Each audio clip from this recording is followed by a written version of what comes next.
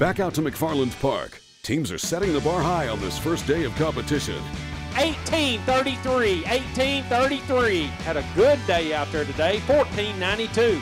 This is going to put you in like third place, I believe, 1684. Looking good, Dallas Baptist, Mark and Cameron. All right, before you go, all they got to weigh is 1633. Let's see if you can do it. Can you do it? Can you? I believe so.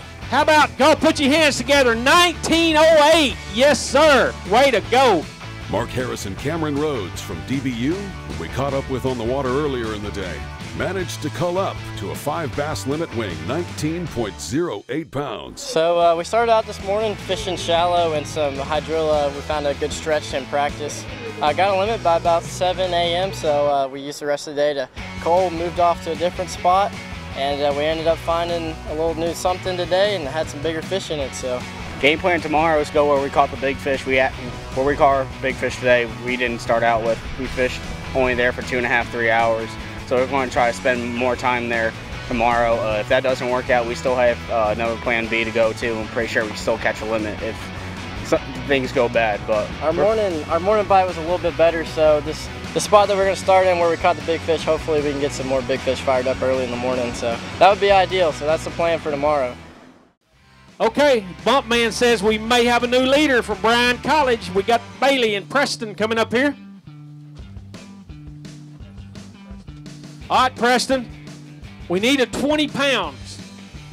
1982, so close to busting that 20, you still took the lead. Bailey Fain and Preston Kendrick from Bryan College take over the day one lead with 19.82 pounds. The two veteran college anglers are ecstatic with their day one limit. It was a terrible practice for us, and we just pulled up on a spot this morning, and the good Lord blessed us. I mean, that's the only thing you can say, and we may go there tomorrow and we may not get a bite. I mean, it's just one of them deals. Yeah, most of them, we had a limit by about 8 o'clock, and we culled one time since then, I believe. It was a grind the rest of the day. So, yeah, but all those that first limit we had was by 8 o'clock. And here's a look at the top 10 standings following day one weigh-in. Fain and Kendrick from Bryan College hold on to that #1 spot. Harrison Rhodes from Dallas Baptist are in second with just over 19 pounds. And the University of Montevallo duo of James Willoughby and Chance Swartz is in third with 18.33 pounds.